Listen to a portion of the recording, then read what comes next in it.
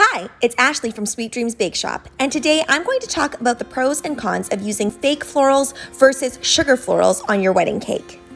Be sure to stick around till the end of the video because I'm going to give you a full tutorial on how to make super easy, fully edible, no styrofoam sugar florals.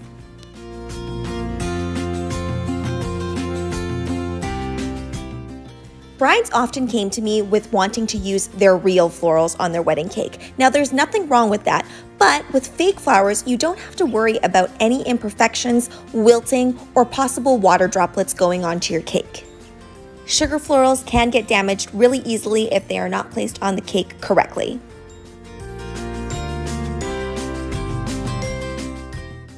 Fake flowers are really easy to go ahead and stab into your cake.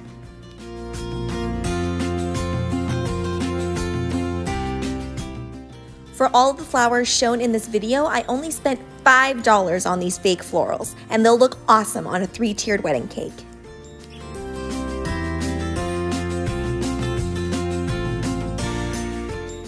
Making your own sugar flowers means that you guarantee that your flowers are going to look exactly how you want them.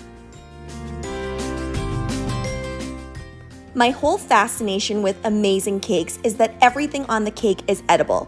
Using fake flowers means you have to go through that extra step of making everything food safe. If you're new to making cakes, you might not know how to estimate how many flowers you'll actually need. And for me, nothing is worse than having to pop back to the store. Overall, I would personally choose to use sugar flowers on my cake, but there are definitely times that I have used fake flowers and it looks just as beautiful. It's really about how much time you have and how much time you would like to spend on DIYing your own wedding cake. Making sugar flowers can take a long time, but right now I'm going to show you how to make them pretty quickly and with or without cutters. Styrofoam balls are usually used to start a rose or flower, but today I am using lollipops because I want these to be fully edible through and through. It's really important that if you're using this method, you get a spherical lollipop, not the ones that are flat and circular. Making a rose is really easy, and I love this method using the lollipop because it gets nice and sticky so your fondant sticks to it really nicely. As you saw there, I just took a small piece of round fondant and then I used my balling tool to kind of make a petal shape. I'm going to continue to make petal shapes like this and use a tiny amount of water brushed onto the rose, and then that will allow me to adhere my petals really easily. You don't need any fancy cutters for this. All you really need to do is make petal shapes. And let's say your shape is too big and you have too much excess, just rip that excess off, and as long as the top is nicely aligned, it's going to turn out. Overlapping your petals about halfway is going to allow you to make a really beautiful rose shape.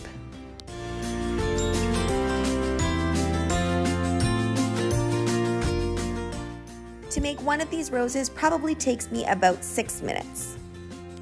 If you're finding that as you're placing your petals, it's not looking like a rose, you probably just need to keep going.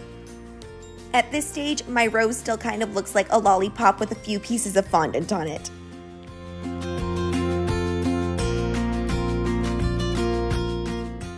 The trick to making the fondant look really realistic and like a rose is to get it nice and thin using that balling tool, and then kind of using your fingers to curl out or curl in your petals, whatever you desire.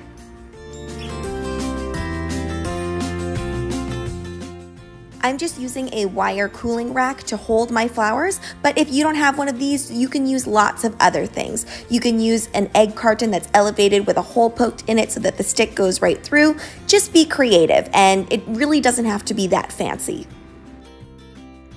This next rose technique is a lot quicker, but if I'm being honest, I actually prefer the first way that I do this rose, just in terms of the way that it ends up looking. So what you do is you roll that fondant really nice and thin, and then you use this cutter that kind of looks like a cloud. I've used this many times before in other videos, and then you go ahead and take that balling tool and thin out all of those petal edges.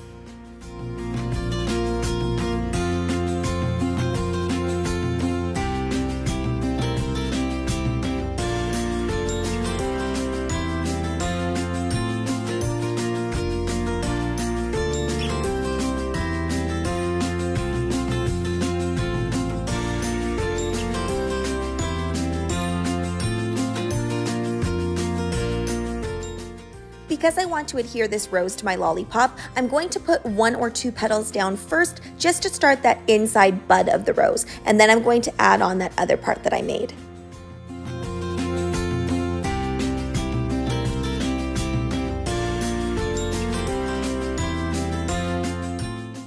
If things are ever falling apart, all you need to do is add a little bit of water. Now I'm taking that part that I cut out earlier and I'm literally just kind of rolling it like a cinnamon roll.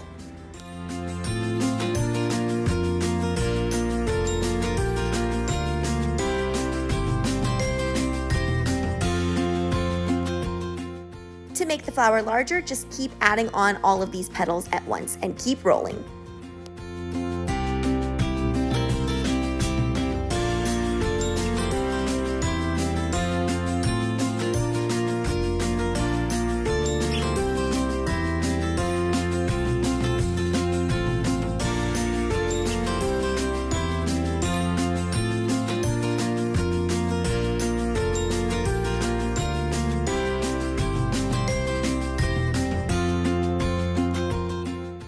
As you can see with this technique, the petals end up a little bit tighter.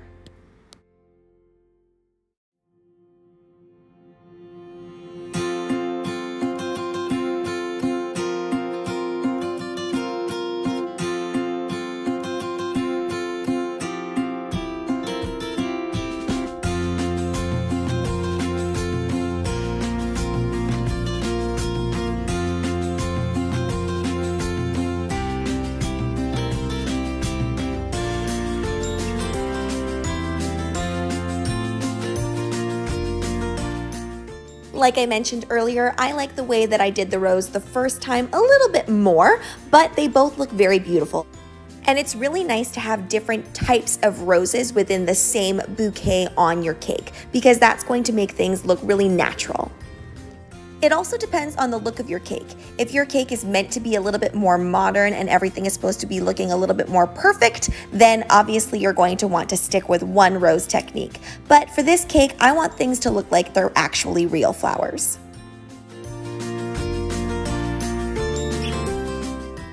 I'm going to show you one more technique here. So instead of getting those ends really curly, I'm keeping things just really nice and thin, but allowing that smooth roundness to stay there.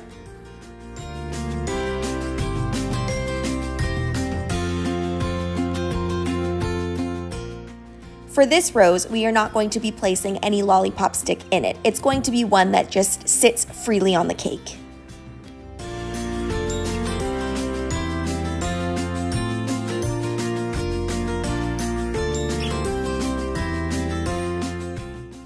I think I'm going to be using these as filler flowers for the cake.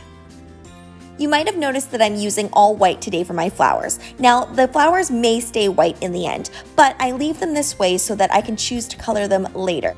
And if I don't end up using them all, then I can save them for another cake and make them whatever color I would like. Fondant flowers are much easier to paint and brush with petal dust once they are fully dry, so that's why I have them on this rack. I'm gonna let them completely dry overnight before touching them with anything. Flowers on a cake are so timeless and classic, on wedding cakes and on many other types of cakes as well.